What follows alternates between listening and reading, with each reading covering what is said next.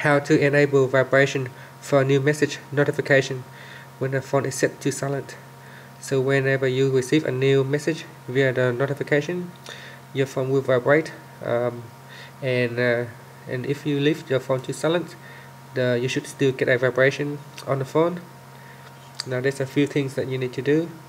First, let's go into settings, tap on the menu key down here and go to settings.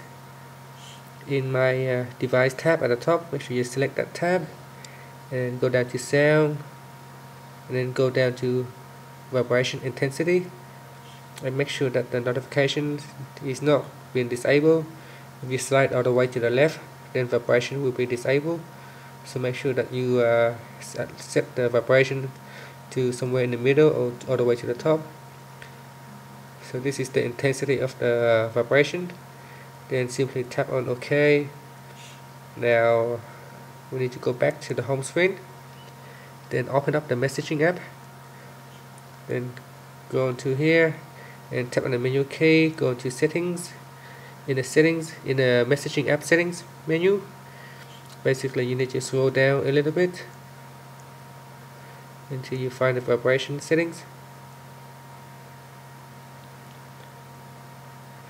So under the notification settings, you should see where it says vibrate.